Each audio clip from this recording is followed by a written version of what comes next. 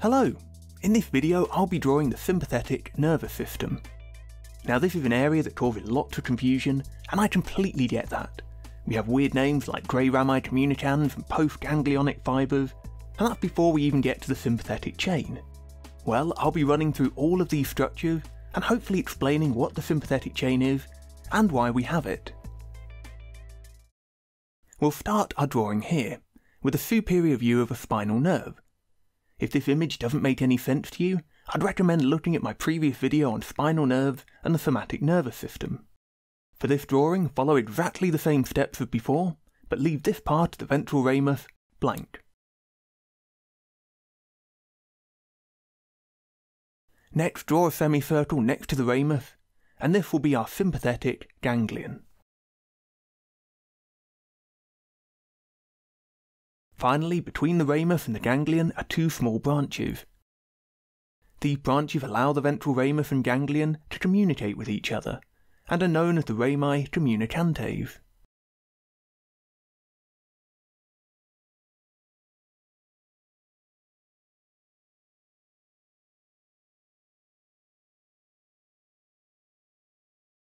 We're now ready to add the sympathetic nerve fibres.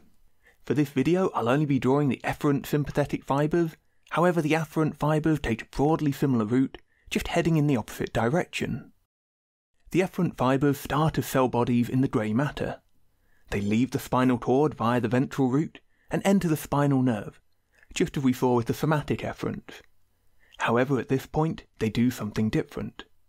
Have you ever been on a long car journey when someone suddenly needs a wee? So you have to leave the motorway, head down a slip road and find the nearest services. Well, that's kind of what happens here. Our efferent fibres travelling along the ramus suddenly turn and head down this small branch towards the ganglion. Here, instead of stopping for a loo break and an overpriced coffee, our first efferent fibre is going to synapse with a second efferent fibre. The second efferent fibres start as cell bodies here, then send fibres back to the ventral ramus via the other ramus communicans. These then travel out into the body as normal. So now we can see two things. First, our sympathetic efferent supply consists of two groups of fibres. Fibres that pass from the spinal cord to the ganglion are pre-ganglionic fibres. Fibres that pass from the ganglion into the body are post-ganglionic fibres. Pre-ganglionic fibres are covered in myelin. This fatty sheath improves the speed of transmission and makes the nerves appear white. Because of this, we call the ramus that they travel along the white ramus communicans. Post-ganglionic fibres don't have myelin, making them slower and greyer. These travel back to the ventral ramus along the grey ramus communicans. The other thing we can see is a bit of a puzzle. Our efferent fibres ultimately head out via the ventral ramus, so why bother going to the ganglion? Well, it's important to remember that we don't just have a sympathetic ganglion at one level, we'll find them at every spinal level. All of these ganglia are connected to each other, forming a sympathetic chain that runs from the head to the pelvis on either side of the spine. Why is this important? Well, to answer that, we need to head to our final illustration. Here we can see a wider view of the sympathetic nervous system. If you don't fancy drawing this out, you can find a link to the image below. On the left is the brain and spinal cord, on the right are some of the organs that receive sympathetic innervation, and in the middle is the sympathetic chain. The sympathetic nervous system has effects throughout the body, from dilating our pupils to increasing our heart rate, to stimulating the release of adrenaline or slowing down digestion. Because of this widespread distribution, we need sympathetic efferents to leave at every spinal level. But when we start adding the efferents to this picture, we encounter a problem. The pre-ganglionic fibres that pass from the spinal cord to the sympathetic chain are only found at the levels of T1 to L2. So how can we distribute these nerves throughout the body? This is where the sympathetic chain comes in. Essentially, the sympathetic chain is like an elevator that runs the length of the body. Pre-ganglionic fibres can only enter the elevator between the levels of T1 to L2.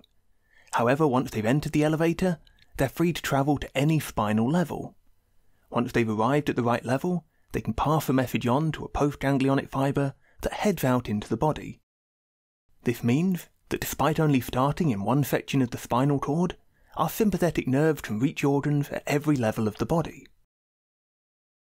So the pre-ganglionic fibres will do one of three things upon entering the chain.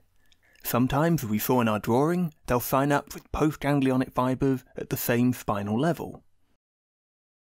Other times they'll travel up the chain to synapse at a higher spinal level, and this is particularly important for innervating structures above the level of T1. Or they may enter the chain and travel down to synapse at a lower spinal level, and again this is really important for reaching structures below L2. So that's why we have this sympathetic chain. Before I look at a clinical scenario, let's recap the main points. The sympathetic efferents are divided into fast pre-ganglionic fibres and slow post-ganglionic fibres. Pre-ganglionic fibres are only found between T1 and L2.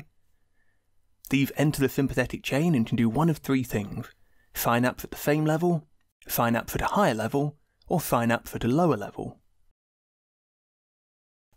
Let's finish with a clinical scenario. Imagine a patient with compression of their sympathetic chain just here, above the level of T1. What symptoms would they have? Well, compression here would stop any pre-ganglionic fibres from reaching the upper ganglia in the chain.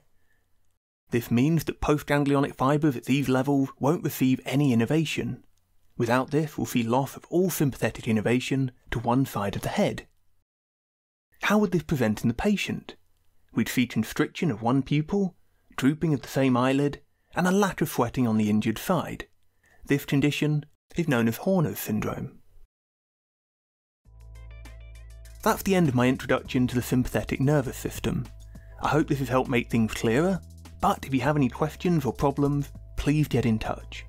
If you've had a go at drawing along, please send your pictures in, I love seeing them. But other than that, take care, and I'll hopefully see you soon. Cheers!